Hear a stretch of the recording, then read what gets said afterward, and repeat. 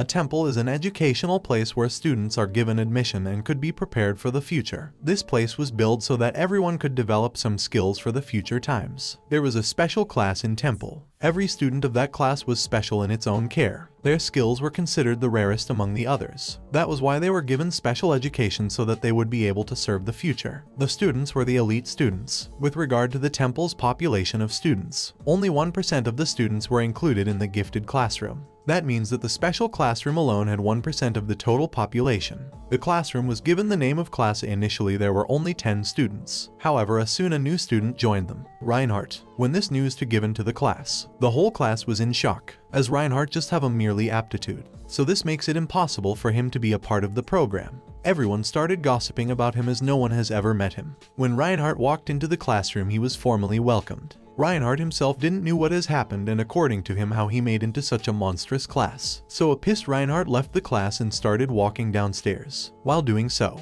he was thinking it is possible that he has been made a target. Turns out that Reinhardt was a 30-year-old man, living his life. He did a terrible mistake or sin which made him into a 17-year boy. Such a boy who is forced to attend classes in the temple due to his past life sins. In this world he has been turned into the son of the demon. He knew this from the start that he will be surrounded by those people who just wants to ruin him and get ahead of him. Yet Reinhardt showed his sportsman spirit and decides that he has to figure out his way. For this it would be necessary for him to grow stronger so that he might be able to beat people. Also, he has to complete various tasks so that he can get achievement points. He makes a promise to himself that he would make through it no matter what happens. Throwback to the time when there was a war between humans and demons. The war was known as the Demon World War. The war was really important for both of them equally because the war would decide the fate of humans and demons. After a long war, it finally ended when the human hero Artorias was able to kill the great demon king Valier. Peace was established between the two races. After the war was ended, it was necessary for humans to cultivate talent and skill among the younger people so that they might be able to fight with any situation in the future. For this, an educational institution called Temple came into being. The place was filled with skill and creative students. There was a class which had the students with the rare skills. In that class there was a student named Ludwig. He had anger issues. He used to be a lone wolf. He used to write novels online. After launch one of his novel, he was going through the comment section where all he was able to see was hatred for his current work. This made him stressed, so he decided to head down for some time. The next time he wakes up, he finds himself dead. His soul asks Kim, the manager of Hell's Soul Department, to confirm about his death. An irritated Kim reminds him that he is staring right at his dead body and now he should believe. Ludwig was not happy about his death due to his high blood pressure. Kim then gives him a form which he must sign so they can proceed further. In this world, everyone who dies will get a second chance to repent for their mistakes. After doing so, their souls would be allowed to enter into heaven. Ludwig's sin count was low because all he did was sit in one room and write novel. Looking at Ludwig's low sin count, he was given some options. He was told to choose any of his novel as a form of punishment. Though Ludwig was not given some good option, Kim told him that he was the writer, so this should be easy for him, but only he knew that none of them have happy endings. As the first option was his first novel, City of the Dead, which was about zombies, in which he will probably die. Second was the Surviving in the Ruined World, which is also an ManhwaCapped story, but it was this story which got so negative comments that he died. As per third option was The Hunter Became a Manager, in which he would die too. Among all of the given options, he got a better novel. He wrote The Demon King is Dead, which is a fantasy based. But he decided to look for other options because the story had a major twist which he does not remember. Kim gets irritated. She tells him to decide faster or she would do it for him. Finally, he decides to go with The Demon King is Dead as he signs the paper. The next time he wakes up, he finds himself as a small kid with horns. While looking for instructions, he finds a screen monitor which tells him his character is Valier Jr., the son of the Demon King. The palace is under attack and he has to survive. The problem was that Ludwig didn't have any such character in his story. He starts running for his life while thinking about Kim, and why it has to be him to get this specific character. Now he has to do everything possible to stay alive. As he himself wrote the novel, by this point he knew that this is novel based on the war between humans and demons. That is why the demon palace is under attack by humans. Currently he has been in the prologue of the novel he wrote. Also the fact that humans will win this war. It would be more difficult for him to survive. As now he is the son of the Demon King, it means he has to do everything so that he does not get caught. If he does, he would die immediately. Valier looks at his dashboard again to notice his skills, but he gets to know that the only good skill he has in this world is that he can read. Except this, there are no skills that would help him survive in this world. He has a second thought that what if he would have the character of the Demon King? At least he would not be in a bad situation like this. As a Demon King, he would have ran away or made a contract with humans to stop the war. Valier stops in front of the warehouse and decides to go in to check out the place in hope of getting something good to find. He searches the place and was able to find a locked metal suit. When he opens it, he finds a magical book. He mentioned this book in his novel as if someone wants to use magic but does not have any abilities. She would be able to do that with this book's app. He decides to use the teleportation magic because that looks like the easiest way to get away with all this. When he tries using it, he fails as there is magic blockage which stops him. This angers him as he might die under the rubble. Then he comes up with another plan. He decides to use the magic by changing his appearance. He makes a plan that if he makes himself appear as a prisoner, then soon he would be found by human army. They will take him to a safe place from where it would be very easy for him to escape. According to his plan, he changes his appearance and goes inside the prison. Just as he enters the prison, he feels that something is wrong. He then smells blood, so he looks down to his feet. He finds himself standing on the human hand. This terrifies him as he falls back. Soon Valier gets up only to notice that everyone is dead in the room. He still has no idea of what has happened here but decides to explore the room. There he finds a lady sitting beside a dead body. Valier tries to engage into a nice conversation with her but fails as he does not get many responses from her side. Valier offers her crackers, which the lady gladly accepts and starts eating. That's when Valier notices that she should be eating fast because of hunger, but she is eating slowly. After some time, soldiers barges into the prison. They apologize to the lady for not being with her earlier to save her. First, Valier thought that he had been exposed. Turns out the lady was princess of the First Guardias Empire named Charlotte de Guardias. Both of them were rescued and taken back into the camps of the Imperial Army. There the princess was warmly welcomed and both of them were offered a nicely cooked food. Her personal soldier Lance stays with her. Princess thanks to Valier for helping her in the prison. Valier was unable to process everything that has happened. The princess character was never mentioned in his novel, so he does not know what would happen to her. Then he was recused by the princess soldiers and now he is being treated nicely. But now he is getting too much attention, which would make it difficult for him to escape the place without getting too much attention. The princess asks him about his hometown so that she could help him go back. This makes him nervous because he never had a hometown. In fact, he is the son of the Demon King, so what should he answer to the princess? Valier thinks that he should give such an answer to the princess which would help him get her on his side. So he decides to tell her that he has been traumatized a lot, he cannot bring his mind at one place. The princess agrees and promises to help him regain her memory no matter what. Lance tries to stop the princess instead of agreeing with Lance. She tells him to support her if he does not want her to look like a liar. Lancer apologizes and supports the princess in her decision. Both of them enjoys the dinner nicely while being surrounded by the guards. When Charlotte was done eating, she fakes her stomach ache and orders Lancer to bring a doctor for her. Lancer tells her that he cannot leave her alone as it is still dangerous for her. But then Charlotte reminds him that the Demon King is dead and she is safe, so he must go. Lancer obliges and leaves to get a doctor for her. As soon as Lancer had left the place and Charlotte and Valier are alone, Valier notices that Charlotte's vibe has changed. This surprised him as how a person could act so different in just a matter of moments. Charlotte takes a sip of tea and starts speaking. She tells him that she did save him, however both of their destinies are joined now. He would have to die for her. Valier sits confusedly, but Charlotte tells him that she cannot disclose the detail. But she would be killed soon in the near future. They would possibly poison her and put the blame onto the Demon King and his prisons. And the moment she is killed, they would come after him to erase every evidence. All of this would be done by her step-siblings. Charlotte tells him that everyone in the army boot camp is her enemy and she has no place to escape. But Charlotte makes a plan. She tells Valier to escape while she will get everyone's attention. If he succeeds, he would have to help her. Valier agrees as he sneaks outside to execute the plan perfectly. We have a flashback of the time when Valier and Charlotte were having dinner. Charlotte tells him that there is only one way they would be able to stay alive. She gives him the mission to bring Sir Francis back. Valier asks about Sir Francis' identity, to which Charlotte tells him about the soldier who saved them from the prison. Valier still warns her that it could be a possibility that Sir Francis is also a traitor. Charlotte shows her full confidence in Sir Francis and tells him that it is not possible. If it was, he would have never saved them. He is among the soldiers who are loyal to the actual imperial family. Charlotte tells him about the plan she made. According to the plan, she would create distraction among the soldiers so Valier could be able to escape.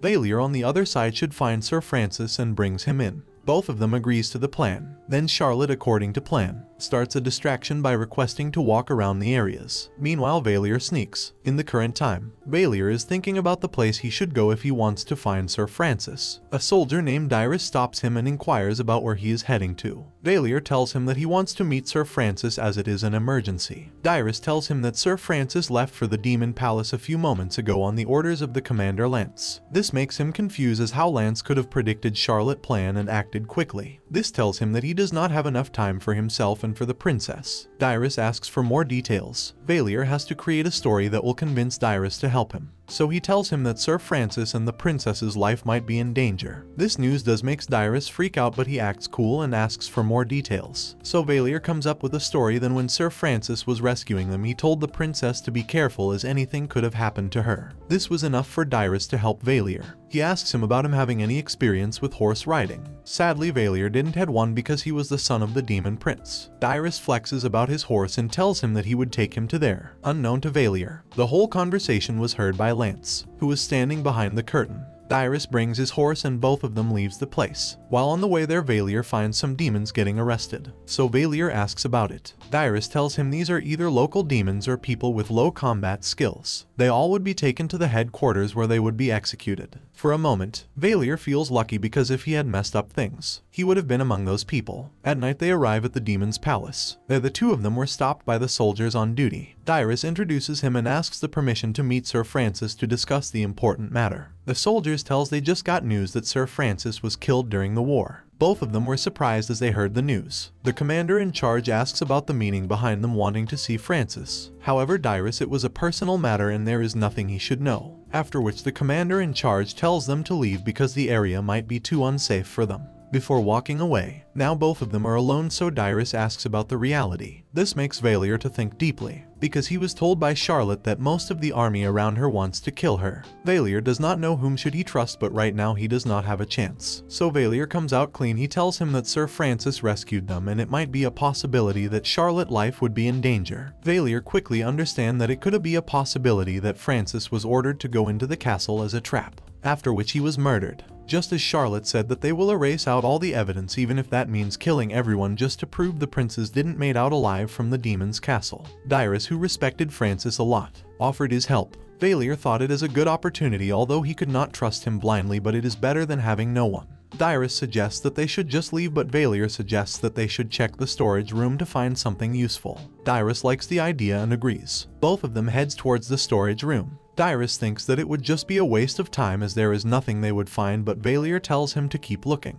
Valier takes the magic book and all of its pages together as it would help him. This makes Dyrus to suspect him as how it would be possible for an ordinary human to know about the magic book and the way to the storage room. After getting his hands on the book, Valier suggests they should leave. While they were leaving, Dyrus notices that someone is coming, so he asks Valier to hide behind the statue. It was no one other than the Knights of Silurian Duchy. They supported Bertus and wanted him to be the king. Most of the soldiers started supporting Bertus because of Silurian Duchy. These knights are not ordinary as they have special skills. While the knights feels their presence and one of the knights uses his ability to see where they were hiding, Valier and Dyrus were given the chance to surrender, but Dyrus didn't want that. While Valier was thinking if he would die here, he would have to do it all over again. Dyrus gets into a fight with the knights while Valier wishes that the statue started moving as it does in movies. To his surprise, the statue starts moving, and everyone stops fighting. The Silurian Duchy knights were afraid, so they stepped back. Valier and Dyrus take this as an opportunity to run for their lives. Both of them ride the horse while the knights follow them.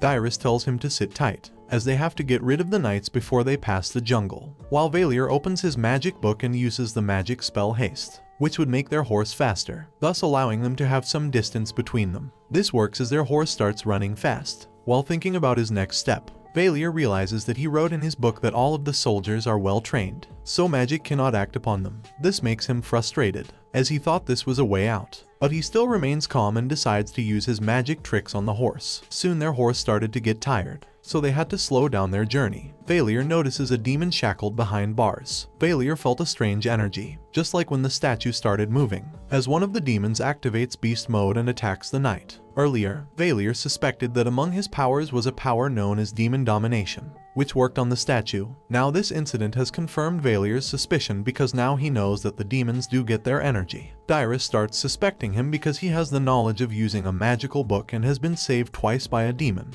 But he does not let these thoughts win over him because his main goal is now to save Princess Charlotte. In this way, both of them get out of the jungle and get rid of the knights. Soon they arrive at the camp where the princes are staying. When Dyrus and Valier were not granted access to meet Princess, Dyrus works on his second plan. He serves himself as a distraction so that Valier could go inside and save the princess. When Valier walked in, the medics who were in there objected to his presence, but Valier asked Charlotte to close her eyes. As she does, he holds her hands. Valier and the princess then use the teleportation scroll to be teleported to Imperial capital Guardium.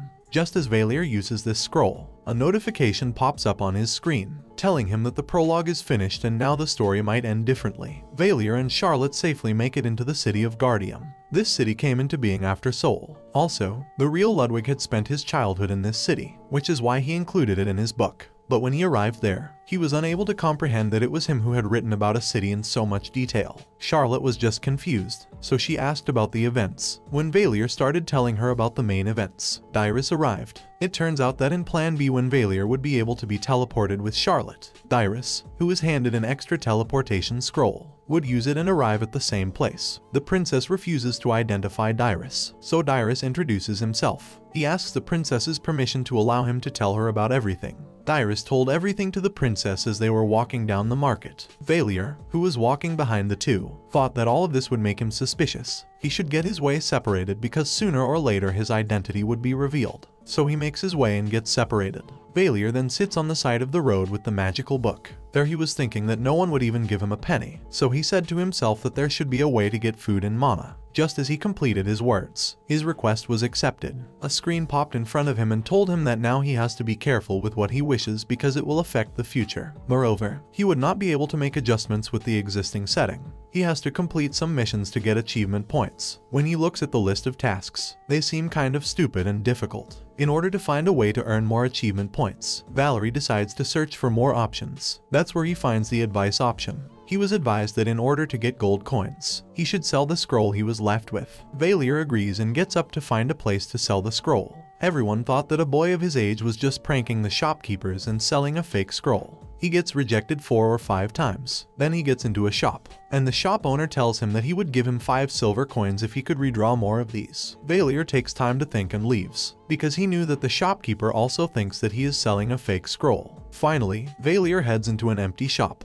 The shop was weird. The shopkeeper was a lady, who told him that she did not have scrolls to sell. Valier clears himself and tells her that he wants to sell one. When the lady looks at the scroll, she identifies it as one of the scrolls used by demons, so she asks Valerie to give her an explanation. Valier just put himself into a lot of trouble. The lady keeps asking him again and again. While he is thinking about the response he should be giving her, he asks the screen to help him, but it refuses. Valier starts telling her the story, but he only tells him that specific part of the story, which involves him being in a human prison and then being saved by the army, which wanted to kill him. Then he made his way back into the palace and ran towards the city. The story was not fascinating, but it was enough for her to believe him. She hugs him to confront him, as he might have gone through a lot. Valier discloses that it was a lot, but he does not remember much of the spell. This makes the lady reverse the spell because the demon palace does induce spells on humans. Valier tries to stop her, but it is of no use as she is so focused. The reversing spell works as Valier gets into his old appearance. The lady recognizes him and bows in front of him. When Valier starts to question everything, she says that the conversation should be held in her room because it would be safer. The lady turns out to be among one of the armies of the Demon King,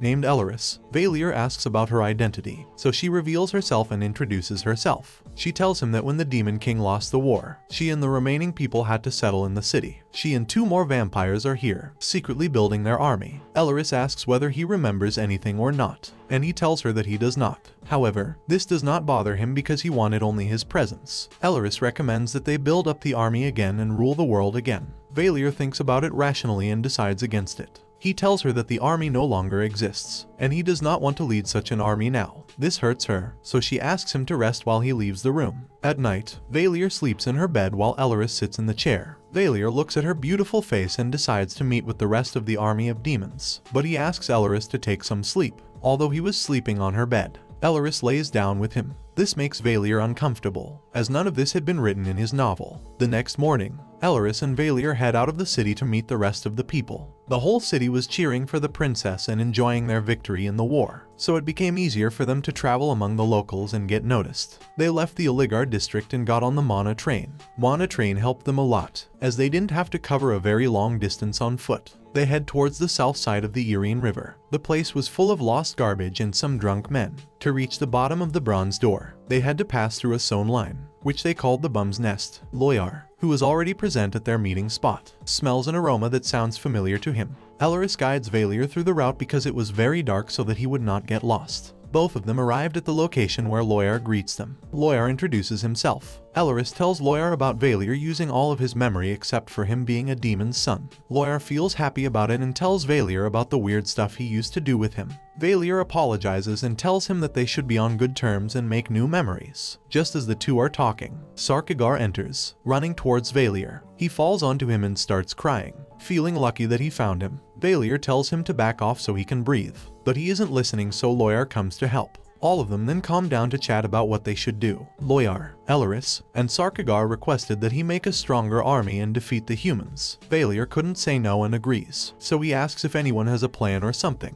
They suggest some plans, but Valier does not like them, as it would not be good because the war just ended. They tell him that he has to do whatever it takes because he is an Archimon. When Valier asks what this is, Elleris tells him that long ago, demons and vampires used to fight among themselves. Then came a type of demon who stopped all these fights. They were given the title of Archimon out of respect. Valier suggests that, for the time being, he should stay in the capital and observe human behavior to come up with a plan. Sarkagar tells him to get admission into the temple, the capital's educational institution. Elleris gives him a ring, which would help him change his appearance. Also, Elleris suggests that Valier should adopt the new identity so that he would not be suspected. Valier changes his name to Reinhardt. Loyar takes Reinhardt to his elder brother, Daebun, so that he could get an ID, which would help in his admission. Daebun praises his efforts for a child but asks if they have figured out a way to pay fees. This makes them surprised, as they didn't think that going to the temple would cost them money. Reinhardt asks about the matter, so Daebun tells him that the tuition fees would be around $100,000, which is too much for them. He further explains to him that it is one of the institutions where rich kids are going, so the tuition fees are higher than expected. As Loyar sells candy for his cover, she does not earn much to be able to afford it. Reinhardt comes up with an idea and tells him to arrange money for just one semester, after which he would be able to use his skills to get a scholarship. Although he is a low-grade demon, he has some powers that he can use. Loyar loves the idea, but Daebun tells her that the admission fees alone are very high, so they need to come up with a new plan. Loyar asks about the earnings, and Daebun tells her that as most of the customers are not coming, they are not able to make enough money. Daebun comes up with a plan to attract customers. He suggests that they should sell toys on the Mantra train, where parents would be forced to buy toys for their children against their will. In this way, they would make a lot of profit. Loyar finds the idea perfect and praises Daebun for being smart. Daebun tells Reinhardt not to worry about the money, as he would do anything to let him enter the temple. At night, Reinhardt and Daebun go to meet the rest of the group that Loyar has built. All of the members welcome Reinhardt openly. All of them drink together and have a great time,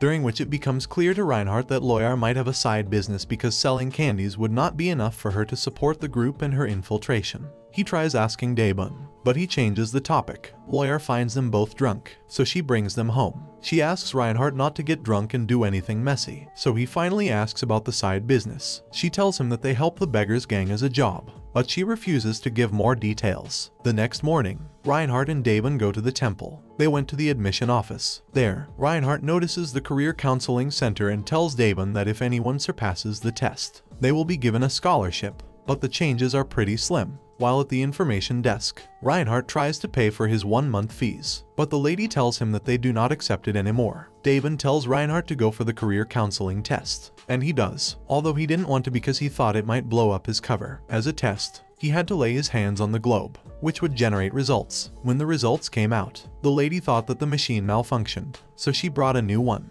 The next globe showed the same result, so she decided to tell them. According to the results, Reinhardt had an aptitude for everything in the world. Aptitude is a level below skill. One who has the aptitude can gain the upper hand on the skill if they work on it. The results were so surprising, and as expected, Reinhardt was given admission to the temple. He was given his seat in the elite class. A class was the elite class of the temple. The students had some talent but were rude. Also, Ludwig was a transfer student to class A. He proved himself different, but somehow died. Reinhardt and Daben go to see Loyar. He congratulates him and tells him that he will be able to crack this and that he should not think about this too much. These words do not help Reinhardt very much, so he goes to see Elleris. He describes everything to Elleris, and Elleris tells him to calm down. He slowly realizes that he can learn whatever skill he chooses, and for this reason, he was given an aptitude for everything. He shares this information with Elleris. Elleris calms him down and tells him that she will be there for him in every way possible. She shows him the bag of clothes she prepared for him. Reinhardt asks her if he changes his mind and wants to have a new war. As a response to the question, she gives him his necklace, and Reinhardt asks the reason behind it and its significance. So Elleris tells her that although she called herself Tuesday, it was not because he came into the shop on Tuesday. It was because, a long time ago, there were 7 clans of vampires known as the 7 Knights. Sunday and Monday, 2 of the clans vanished, and their magic was long gone. But the rest of the 5 clans kept practicing their magic and passed it on to their generations and generations. She tells him that she is the head of the clan on Tuesday, among the 7 Knights, and the necklace she gave him is very important. It is known as the Flame of Tuesday. It is the symbol of their clan. She gave it to him so that he could be protected. The intensity of the fire depends upon his abilities to use fire. When Reinhardt uses it, the fire has a very low intensity, so he asks the reason behind it, and Elleris tells him that the intensity depends on the person he is using it on. Reinhardt felt impressed, so he promised to take care of it and not use it before his graduation. She asks him to try using the fire so he may have some practice. After meeting with Elleris, Reinhardt goes again to see Loyar. Loyar gives him a lot of money. He tells him that this money was his admission fee, but now that he has his scholarship, he should spend it however he likes. Reinhardt says his thanks and tells him that he will use it wisely. At night, Reinhardt was sleeping peacefully when, in the middle, he woke up to realize that he wrote this novel for his audience, which wanted a nice, relaxing novel. But soon Ludwig was out of ideas, and the story began when a door to another world opened, destroying everything. By remembering this, Reinhardt knows that something is about to go down. Reinhardt knows that he made the world a mess because he ran out of ideas, and now he has to be the one who sorts things out for the world. First, he thought he should run away, but then he felt that no one should be paying for his deed. Reinhardt comes up with the idea that when the gate would open in the temple, he would use his skills to close it or personally fight with the demons. The next day, when Reinhardt goes to the school, an announcement is made that tells the newcomers to show their acceptance letter and college ID to enter. After entering the college, he couldn't help but think about how beautiful the place is, and there is no way he would have made all that up. Another announcement says that there will be a welcome party for the newcomers, and they should be present at the venue. All the newcomers, along with their baggage, gathered around the palace. Reinhardt meets a girl named Ceres Van. She asks him to show his card so that she can tell him about his room and its direction. When he reaches his room, he is unable to believe that he has such a big dorm. He finds a box wrapped like a present. Inside the box were some dorm instructions, a pen, and a book. So Reinhardt decides to use the resources and writes down everything he saw that needs to be written, including every character that he remembered from his class. While he was doing so, another announcement told students to gather around. On the ground, Reinhardt somehow meets Ludwig. He finds it amazing and it feels real to him that now, finally, he is in his character. The party starts when the lady tells everyone to introduce themselves so that they can know each other. Among all the other students, Bertus is the one Reinhardt finds surprising because Bertus was supposed to be in his class, but not in his real life. When he introduced himself, everyone started gossiping about him, which made him feel uncomfortable. Moreover, when Reinhardt looked clearly at the lady, he was amazed to know that the lady was none other than Charlotte herself. It seems like she does not remember him. The proof of the scenario was that no member of the royal family except Bertus and Charlotte could enter the temple without displaying their talents. It was because of this reality that evidence of skills and talents was required to access the holy temple. Bertus' first step in realizing his dreams was to graduate with high marks, which alone would grant him enormous authority, and he would ultimately become Bertus de Guardias, who would be entering the royal palace. The novel's scene did not depict the royal prince and princess visiting the palace in the same year. Well, I believe the novel's plot would have been altered if I and the royal princes had to die. Furthermore, the identity of the prince was supposed to be kept hidden, but it was disclosed from the start. Despite the fact that I created the character, the story still gives me chills. After Duke Solarian expounds money on him, the original Bertus character awakens 3 skills within him. These 3 skills were picked after extensive research and were deemed required for advancement to the master class. These 3 were combat talent, magic sensitivity, and mana control. Becoming the master class was impossible without these 3 talents. With these attributes, Bertus would become a sword master. The story shouldn't deviate from the novel's plot in any way. Charlotte de Gardias, the first princess, is the source of this issue. My initial assumption was that the prince and the princess would belong to the same royal class. She is a B1 in class B. One might guess that if she is not talented as Bertus to be in class A, even if the prince shouldn't be in class A1 based on skill, it would be awkward to put them both in the same class. Interestingly, one may also speculate that if the royal family members had entered the school for the first time, the staff would have felt uneasy. Alright, now that the introduction is through, let's go on to the royal class rules. Except in cases where someone is distinguished on the basis of class. Every high-degree noble or noble person is regarded equally in the royal class and in the temple. The functionality of the temple was the peaceful relations among the students, and if you cause tensions in the temple because of your status, an immediate warning will be issued on behalf of the student council president, and an accumulation of warnings will result in a faulty meeting, which may result in your expulsion. Charlotte read a letter on behalf of the Guardias in which it was stated that any harm done to Bertus or Charlotte would result in the other party's permanent disqualification from the throne. The letter is written to all and sundry as a lesson to treat each other's lives as if they were your own in order to complete your faith. The letter could indicate that Charlotte and Bertus will not fight for the time being. Bertus, Your Highness, how a fight is not possible, but equality is the law here. The grapes of Northwest Lefrari are well known. Bertus met Erich de Lefrari, a highly intelligent A9 student. The emperor drank grape wine from Lefrari, which he linked a lot. Meanwhile, Bertus asked Erich to stop by as part of his general salutation to his colleagues. Bertus stated, "I'd like to apologize because you appeared to be an A1 student but was misplaced by the administration." Bertus pushes Ellen, a bright A2 student, to A2 despite his superior abilities. Bertus inquired about Ellen's genuine surname, learning that it was Artorius. Ellen was Ragan Artorius's younger sister, and he was the hero who sacrificed himself to defeat the Demon King. In the meanwhile, Ludwig left. It was the time of the first event. The main character of the story gets a mark on his back for seamlessly talking to an A1 student. Ludwig and Reinhard exchanged pleasantries at this point. Harriet de St. Owen is dissatisfied with being referred to as an A4 student, so she has a quarrel with him and is summoned by the Royal Highness. On the next busy day during their regular walk, Bertus mumbled to Ludwig that Harriet de St. Owen, an A4 student and the daughter of Duke St. Owen, had to appear nice for the prince because of her magical skill. Harriet de St. Owen, who was also there, was concerned by his words. Then Bertus greeted Ludwig and pointed to the presence of an emotionally sensitive friend, indicating Harriet de St. Owen. Ludwig then praised the prince's royal personality in front of Bertus, who listened intently. Meanwhile, Bertus gained 100 points for unlocking his first achievement on the first day at the temple. This startled him because he thought the achievement had been unlocked because he had listened to Ludwig being told of it. Soon after, he recognized subcategories of talents under the main menu, which included abilities such as archery, supernatural abilities, swordsmanship, weapon mastery, and magic sensitivity, each with a different point value, and only one had to be chosen based on the points earned in the first achievement. This circumstance irritated him because he had received very few points and could not unlock numerous accomplishments at the same time. He soon calmed himself and acknowledged that he could only utilize those 100 points to unlock one category. Initially, he had superhuman abilities, but, after further consideration,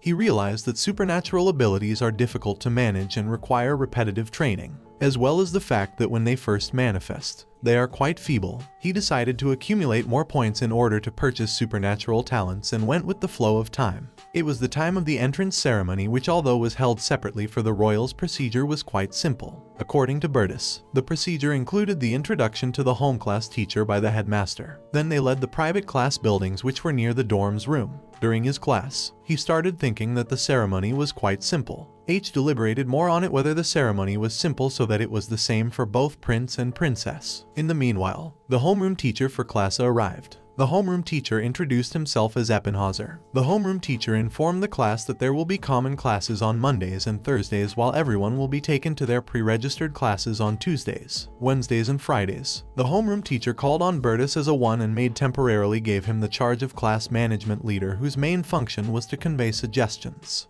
In the case of the replacement of the leader, the homeroom teacher had to be timely informed. There was an exception to A1 rule that the homeroom teacher had to be consulted in the event of a deadly quarrel because it was his responsibility to keep the peace. The homeroom instructor instructed the pupils to look out for one another and to be conscious of the talents of others who may later develop in them. One of the students inquired of the teacher what would occur if needed to be consulted. The teacher replied hesitantly that you will be subjected to special management, of which you were all informed. This is because, in addition to being valuable assets of the empire, you are all harmful to yourselves. The special management case empowered the homeschool teacher to punish kids subject to such management.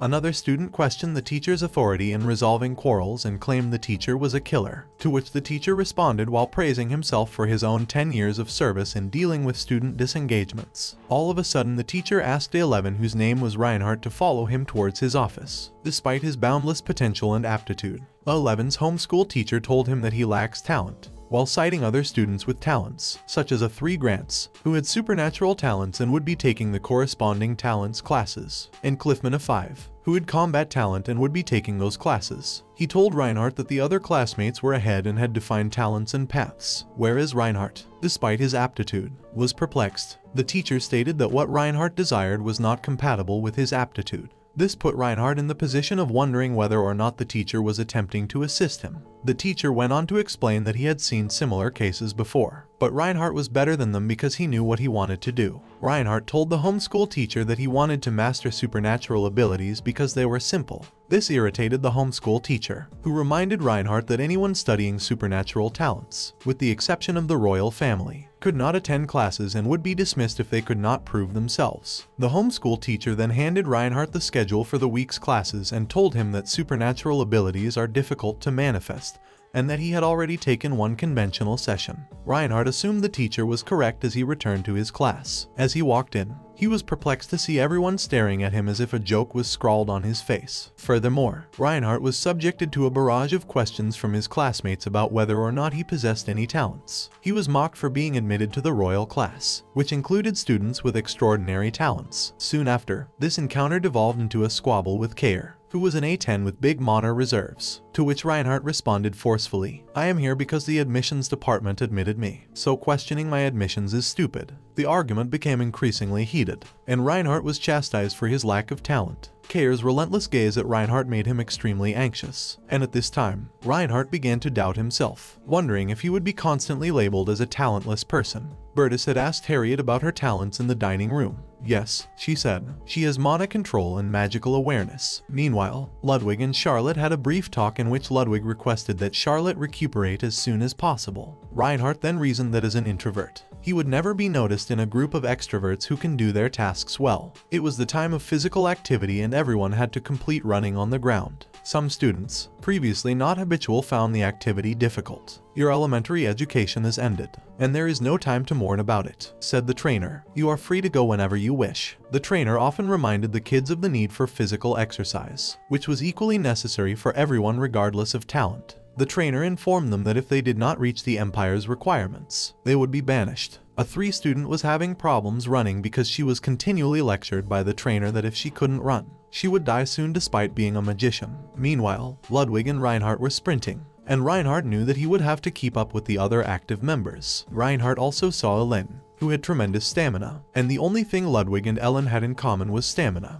The training was rigorous. The A3 student complained about the difficulty of training during laps. Reinhardt spotted Charlotte sitting alone and silently while unwell. The laps training was extremely challenging, and Reinhardt could observe students doing extraordinarily well while also knowing that slackness during the training could result in a penalty of 10 more laps. Following the instruction, all of the kids went for a shower in the toilet, where they discussed how this year's class is mixed. Reinhardt was the target of the remark since he was unable to match everyone's stamina during physical training. A student in the sauna room informed Reinhardt that this program of physical training had to be followed every Thursday, and he appeared to be physically unfit for the training. Reinhardt responded severely to the student since as the student was he could play like the big one over there, and the student quickly pushed Reinhardt in reprisal to demonstrate his might. He continued to insult Reinhardt, claiming that he should not be in the A1 class with these talented students because he lacked talent. This dispute quickly evolved into a violent brawl, and Reinhardt responded to the student with a strong punch before brutally beating him because of the disrespectful remarks he shouted for Reinhardt, which were actually against the temple's equality regulations. Both of them kept fighting while the whole class was trying their best to stop them.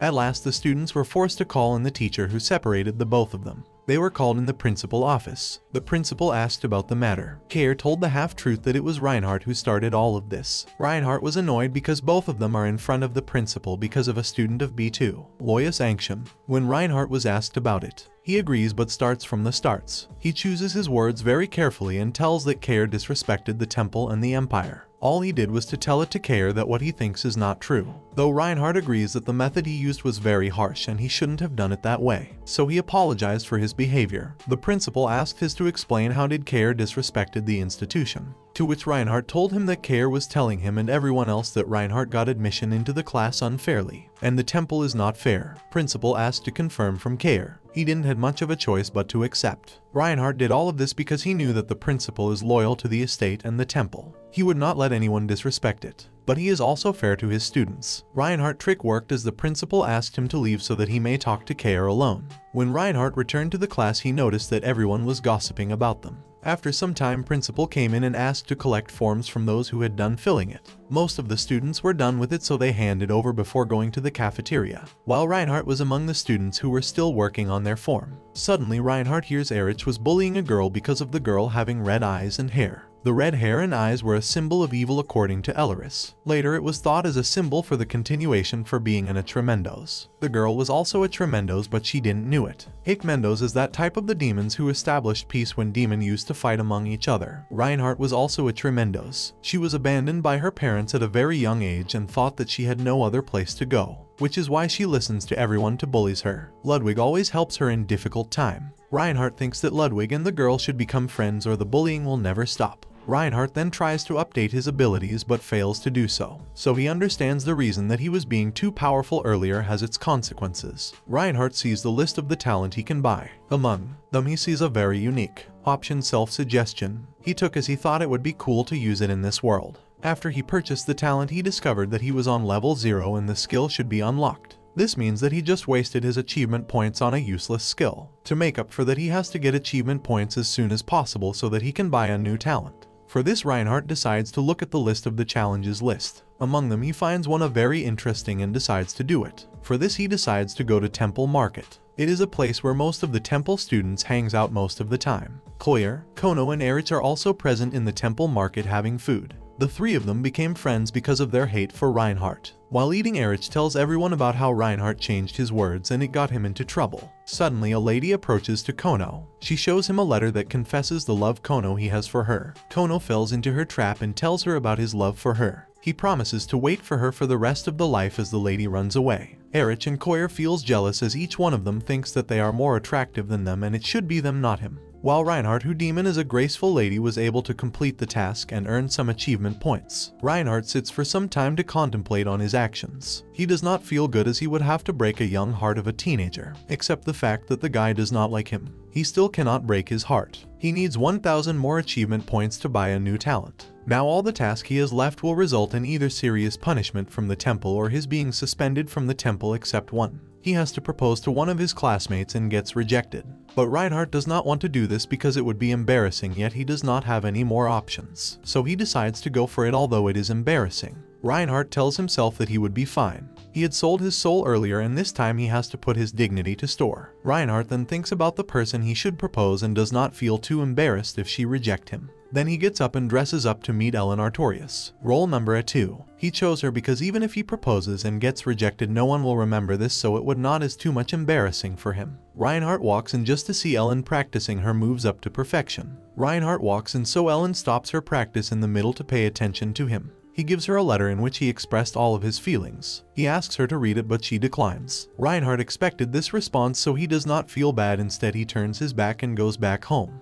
In this way he was able to complete his another task without much of a humiliation. Next day, a normal day in Reinhardt as he goes to temple to attend his lecture. It was that their swordsmanship lecture and practice classes were combined. And during both of that Reinhardt was sitting with Ellen. During the lecture Reinhardt kept telling himself that whatever he did was to get achievement points for his talent, but somehow there was something he couldn't get off his mind. After the lecture was the training session. Reinhardt was performing very carefully, so the instructor confirmed him being a class student. Reinhardt confirms it, so the instructor announces a practice match between Ellen and Reinhardt, and both of them are class student. This made everyone very excited except Reinhardt because Ellen was near perfection and he was unable to hold a sword correctly. Ellen agreed, which left Reinhardt with no other choice. The rest of the students gathered around them and it down. The students started chatting about who will win the round. As they were watching a friendly match between the elites for the first time, everyone made their guess about who is better. All of this made Reinhardt very uncomfortable. The more he listens to the students' gossips, the more pressured he feels. The instructor tells Reinhardt that it would a friendly match, which means that he would be allowed to walk out at any time. Both of them were advised to take their positions. When the instructor announced that the game has started, Reinhardt just blinked his eye and Ellen attacked him on his head. Due to the injury, he fell unconscious. After the period was over, Ellen took him to the infirmary. She sat down the entire time when he was unconscious. When he gained consciousness, she tells him about what happens. Ellen helps him get up and walk. For some time, Reinhardt thinks that it could be due to the letter he gave earlier, or it could be the reason that she feels bad for hitting him on the head so badly. Reinhardt backs himself from her support and tells her that he can walk on his own. He comes up with a plan. Ellen told him that it is lunchtime. He then suggests her that they should eat together. In the temple market, he takes her to the east side, with which he was very familiar when he was roaming around. He then takes her to eat chungyujang. This is an traditional dish. First, Ellen was reluctant to eat, but Reinhardt forced her to do so. Even though she didn't like the taste, but she was so hungry that she decided to eat all of it. After Ellen had took a bite, Reinhardt decides to eat it with kimchi, as it was the traditional dish he used to eat a lot with kimchi.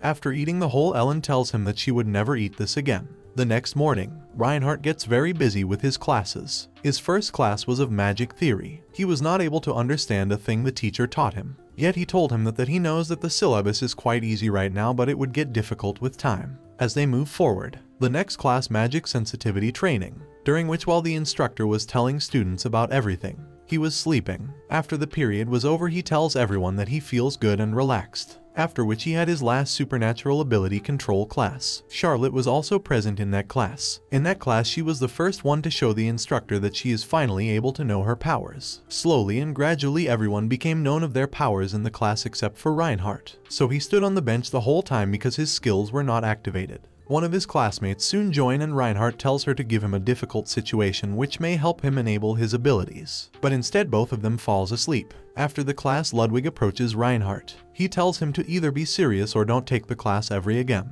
Reinhardt tries his best to avoid any debate and tells him that he should get himself going. Ludwig told Reinhardt that he is just a boy with an infinite aptitude, but that should not mean that he gets to do anything he wishes. But Ludwig was not in mood. He planned to set him on fire. Every time Ludwig approached him, Reinhardt hits at his forehead and tells him to back off. After Ludwig did this several times, Reinhardt had enough. He easily punches Ludwig to ground and tells him to stay away. He clears himself that all he wants to do is just take classes in peace. But if he would do anything like that again, it would not be good for him. At dinner time, no one was sitting with Reinhardt and everyone was gossiping about him. Everyone supposed that all they should do is to stay away from Reinhardt because he would kill anyone who would come near him. Suddenly, Bertus approaches him. He asks for permission to sit down for some time and have a chat. Bertus takes him to the balcony so they both can talk alone. Bertus offers Reinhardt tea, which he accepts, after which they both start talking. Bertus tells him the reason he called him over is that many students are afraid of him. Reinhardt thinks that it might be a joke, but Bertus tells him that his anger is what people are scarred off. Bertus thinks that Kare was at fault too because he was very harsh with his words. But the way Reinhardt handled this was also quite hard. Bertus appreciates his love for the temple and for the kingdom. He asks the reason behind his love for temple. Reinhardt tells him that there is no reason to hate it. He is an ordinary poor person. Completing his sentence, Reinhardt assumes that now Bertus would like to stay away. Instead, Bertus tells him that he likes it. Bertus changes the conversation and asks about if any family is backing him up or if he belongs to any royal family. Reinhardt denies both of them. Bertus couldn't trust him because how so an innocent person was so brave to take up his anger on a royal family. Reinhardt reassures him and decides not to tell him being a demon's prince. Reinhardt tells him that he is not a coward who would hide behind rich families to show his anger. Bertus trusts Reinhardt this time, but is still sure that he is hiding something. He tells Reinhardt that he knew that he does not come from the royal family because of the way he is holding teacup. He just wanted to confirm it and listen from him. Bertus asks him if he has known about the consequences he would have to face because he got in a fight with a member of Schwartz's family. Reinhardt tells him that he does, but the fact that he knows that now he is in the gifted class. As per rules, no one can kill the gifted students. Plus, according to him, Heinrich is not as brave as he looks like. Bertus tells him that Heinrich still used the family name to harm him. To this response, Reinhardt decides to stay quiet, though he knows the fact that the Schwartz family abandoned him long time ago. Bertus has started to like Reinhardt because of him being outspoken and brave. Reinhardt finds it strange because Bertus is the villain of the story. It is quite odd for him to be liked by the villain. Bertus asks Reinhardt that does he knows the classes that exists among ants. Reinhardt tells him that he does. That's when Bertus tells him that he does not care whether the other person is rich or poor. He is powerful, which is all that matters. Bertus still does not believe that a smart person like Reinhardt lives in the street, so Reinhardt tells him that every type of person exists. But this was not enough for Bertus, so he tells him that he would figure out the truth sooner or later. Bertus tells him to control his anger issues. Reinhardt tells him he would work on it as he wants to settle among others. Bertus ends their conversation after he tells Reinhardt that he needs to prove his loyalty so that they both could talk freely about other matters. Finally, the first weekend has arrived and Reinhardt would be able to survive the first 5 days. It's been 2 days since he met with Bertus and the rumors about him have stopped. But no one wants to talk to him except Ludwig from Class B, although other students keeps telling him to stay away or he would harm him. It looks like Ludwig does not care about any of this. Reinhardt does have anything much to do in his dorm, so he decides to meet up with his gang and tells them about everything they should know. So he leaves the temple and meets Loyar under the bridge. Loyar greets him and then both heads to take a seat. Loyar tells him that they got the news that the prince and the princess have also joined. She asks about their behavior. Reinhardt tells her that the prince is nice, which is quite odd, and he hasn't been able to be in contact with the princess as much. Reinhardt tells Loyar that he has a task for her in Sarkigar. They need to find about the princess talent, which is being kept a secret. To Reinhardt, this is quite awkward but important as he is being close to the princess. Loyar takes the responsibility. She asks him not to meet Elleris or Sarkigar directly. It looks strange for Reinhardt, so he asks about the reason. Loyar tells him that some people just followed him and she does not want that he should be seen hanging out with the beggars. After meeting with her, he walks towards temple again. That's when he feels bad for letting people follow him. Just as he enters into the temple hallway, his classmates surrounds him. They make fun of him meeting with the beggars, while Reinhardt tells them to be careful because he has seen the most difficult times of the street. He even tells them that if anyone ever followed him again, he would pluck out their eyes, and the last thing those eyes would be seeing is Reinhardt's face. His classmates are still not able to understand about the reason of him being so confident and arrogant. They let him pass through. Reinhardt enters in his room and lays on bed.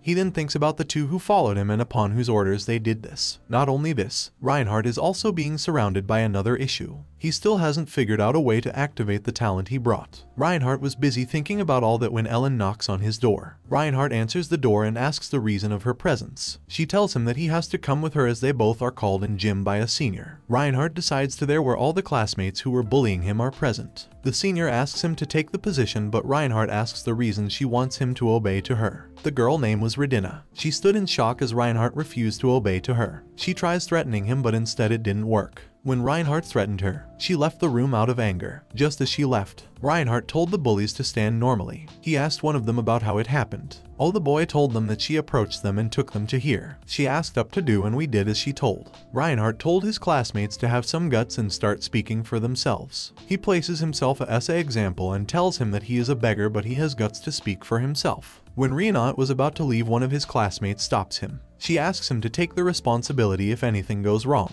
because they were obeying to the orders they were given. He was the one who stood against everything, so it should be him to pay the price. Reinhardt does not take her seriously and decides to walk on her. Just as he is doing this, Redina brings her classmates. Reinhardt makes fun of her because she acted like a child who brings her elder brother when she loses an argument. Her male classmate asks for Reinhardt. He supposes that Reinhardt must have belonged from a noble family or a rich family, but Reinhardt tells him that he is a beggar. This gives the student enough courage, so he starts beating him up. Reinhardt takes one of 2 punches, but after those he decides to turn the tables. He takes the matter into his hand and makes the student fell onto floor. He makes the male student to beg for mercy, and if he does not do so or someone interferes, he would send him to the hospital. He does as told and lets him go. Redina takes him away on shoulders. All of the senior and junior students except for Adrana. She tries making a nice conversation with Reinhardt, but he was not in mood. So she asked him again to be respectful with her as she just wants to talk and they are alone. Reinhardt calms down and talks to her nicely. She tells him about Redina and how she has a very loving, polite nature, but she was forced to the ragging as the seniors were pressurizing.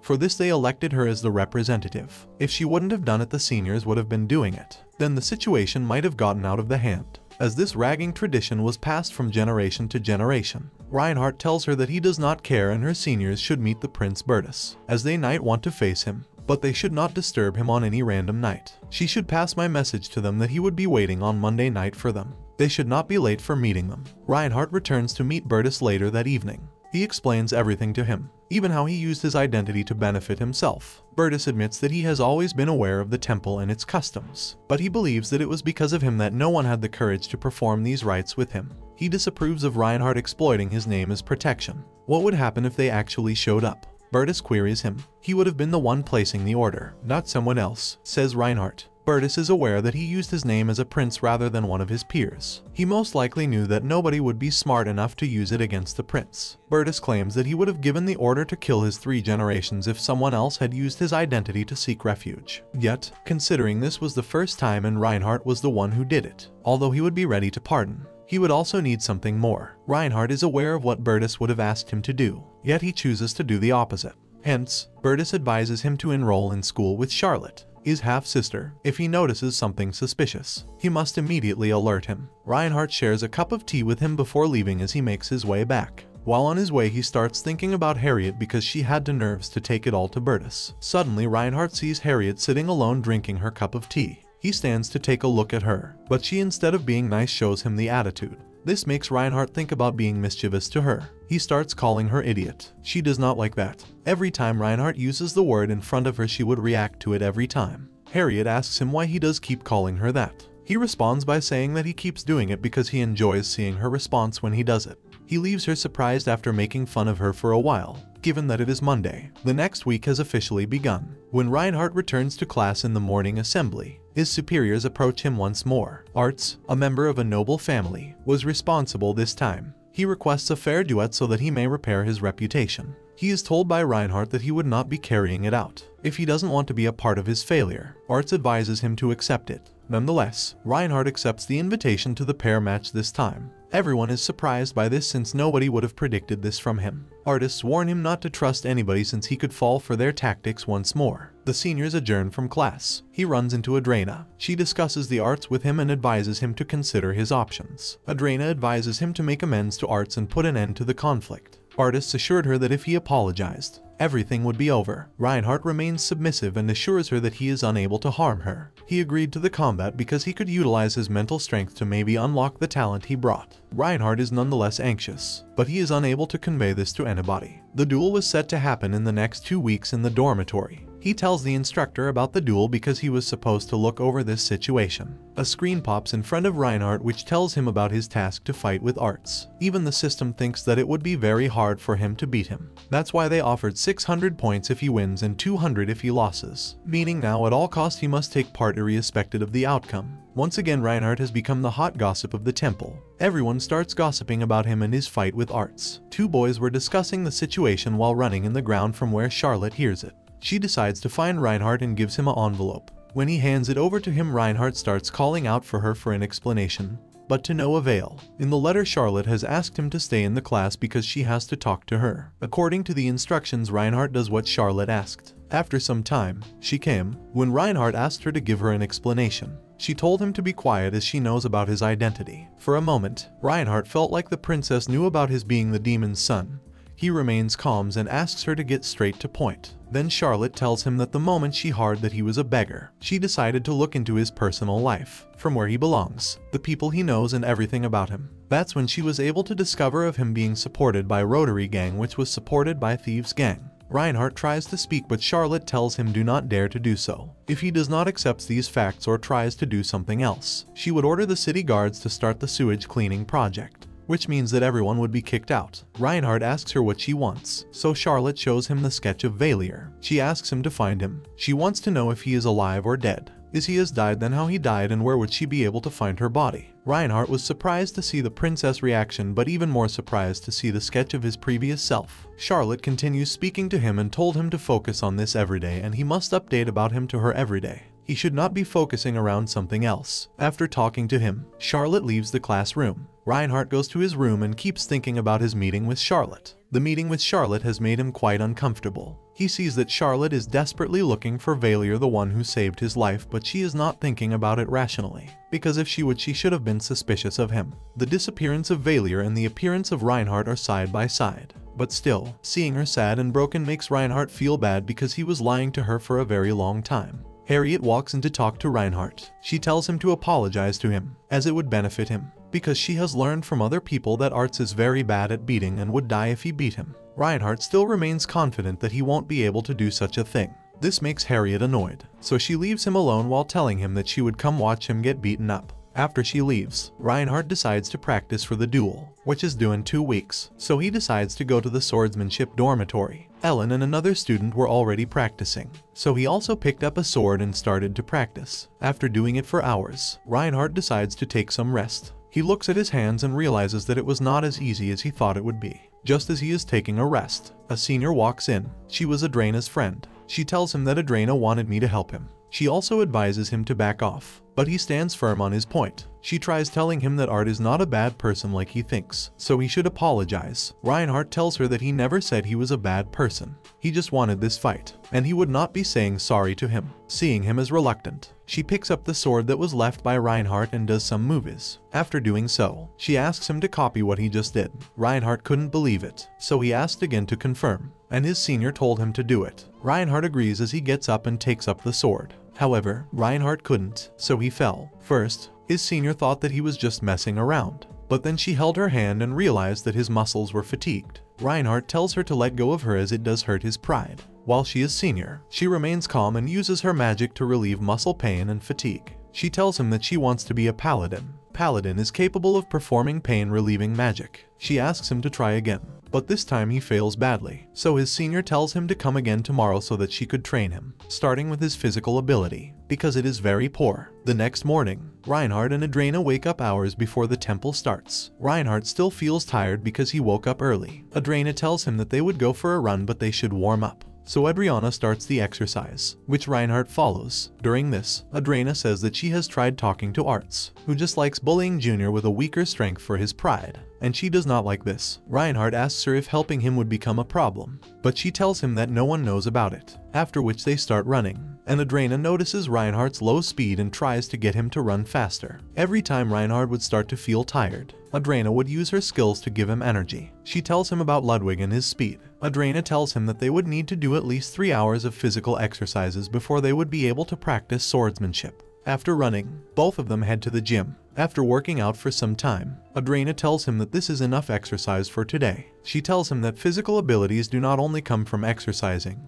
He also has to eat good, nutritious food. Adrena leaves him alone. Reinhardt feels like his body is doing fine but feels exhausted, so he decides to head to the Royal Class Cafeteria, a special kind of cafeteria built only for the elite students. The cafeteria has the best chefs, who prepare good food with good ingredients. Not only that, but in addition to the regular meal times, one can request that the chef prepare anything they desire. When Reinhardt walks into the cafeteria, he finds Ellen there. He finds her eating the leftover meat from the ready-made dinner. He realizes that Ellen must be up for doing exercises and must have been hungry due to this reason. Reinhardt asks her about the food she was eating and its taste. Ellen replies casually, so Reinhardt allows her to eat her food in peace. He goes into the kitchen and is impressed to find such a nice kitchen with a pantry that is always full. He decides to go with something common that is easy to make, so he decides to make bacon and eggs. Ellen, who was sitting outside, started to smell the aromas coming out of the kitchen but decided to keep eating. When Reinhardt was done making, he brought it out in a pan and sat in front of Ellen. He tells her to dig in and eat with him. He asks her if she is eating ready-made food because she does not know how to cook.